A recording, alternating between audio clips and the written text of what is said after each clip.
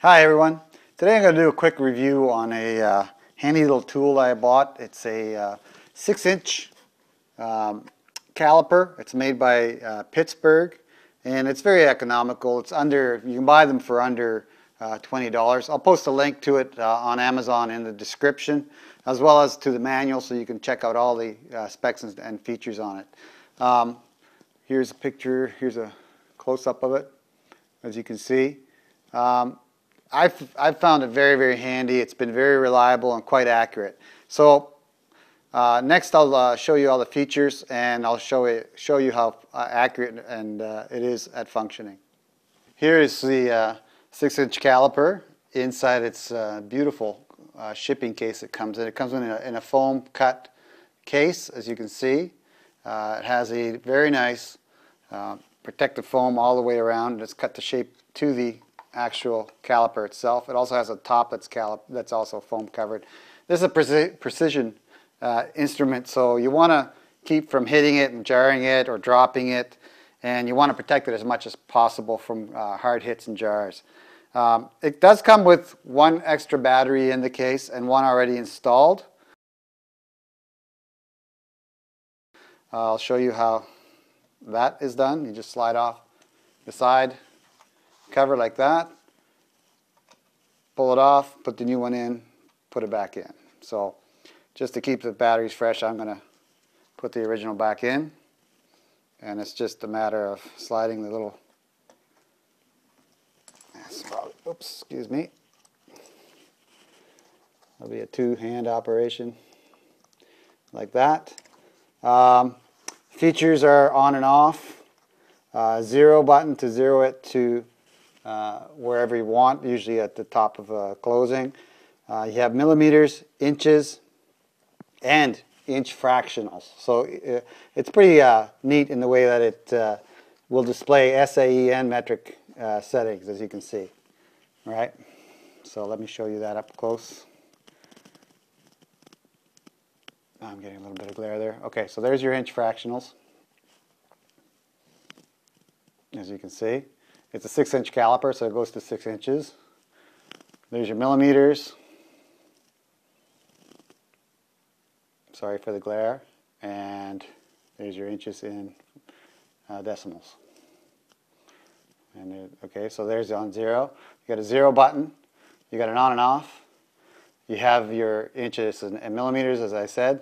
It does have a caliper lock too. This will lock it so it doesn't move on you after you take a measurement. You can measure with the jaws right here.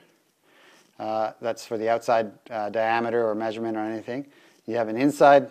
This is for the inside. If you're measuring like the inside of a pipe, this will measure that.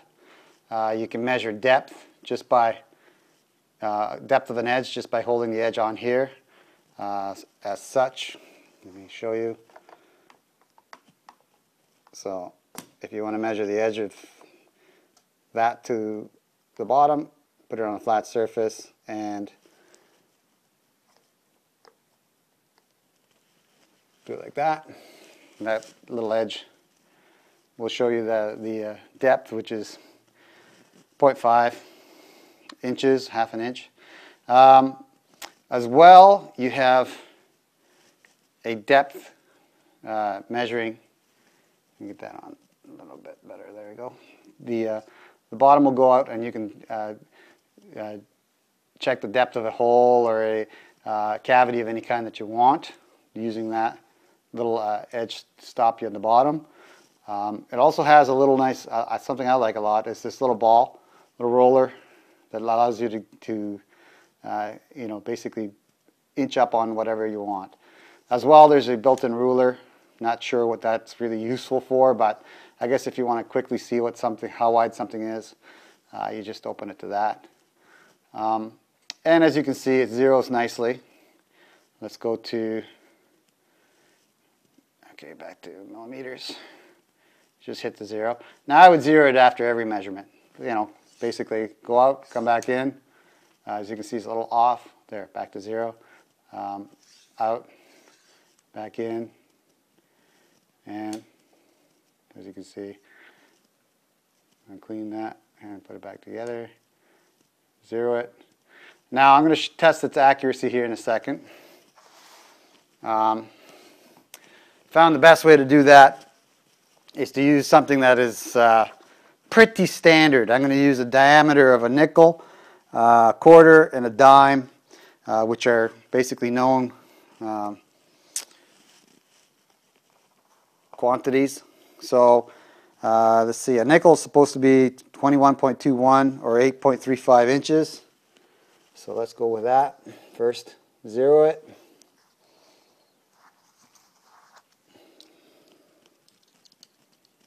And I'm going to put it in there.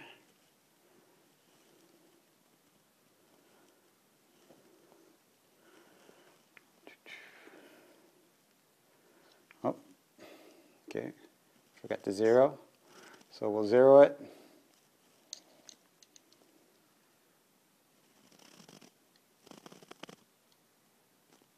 And there's zero and locked. I got 21.20. The actual is supposed to be 21.21. In inches, it's 8.35, and I'm going 8.345. Now, this nickel's been used a bit, so it's quite possible that thousandths of an inch has been worn off it. Go to fractionals, and there's what you get for a fractional value on that. Back to millimeters, okay? And like I said, it's supposed to be 21.21. So pretty accurate, I would say. If I had a brand new nickel, I could be sure that it was the right diameter, but I don't. Let's do a quarter. So back to zero, it's zeroed out. So a quarter is supposed to be 24.26 millimeters or 0.955 inches. And I'm getting 24.24. Pretty accurate, I would have to say.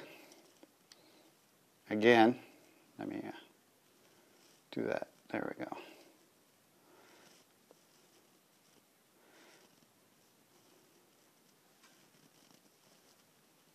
.26, so that's exactly what a quarter is supposed to be. Back to inches, it's supposed to be 9.955 inches, and that is exactly what we got. And in fractional value, 61/64. So, pretty accurate on that. Let's do the last, which is the dime. And back to, it's all zeroed again. So it zeroes back pretty nicely when you take it back. Open it up, put the dime in. And a dime's supposed to be 24.26, 17.91. And let me make sure we're zeroed there. Yeah, we are. And I get 17.87, but again, it's not a brand new, or 0.88. It's not a brand new dime, so really, it could easily have been lost 3/1000ths of an inch, or sorry, 1/100ths of a millimeter, or in inches, it's supposed to be a thickness of 0.053 inches. So, sorry. 0.705, so it's 0.704 here. So like I said, quite possible the dime's worn out a little bit. It's not a brand new dime. So I'd say it's very accurate. These are very accurate, and it works great. I've used it for over a year now, and I just decided to make a video on it. As you can see, there's your lock. It also has this little port here. I think it's a data port, but there's nothing that you can plug into it as far as I can see. That's some accessory that's not there yet. So there you go.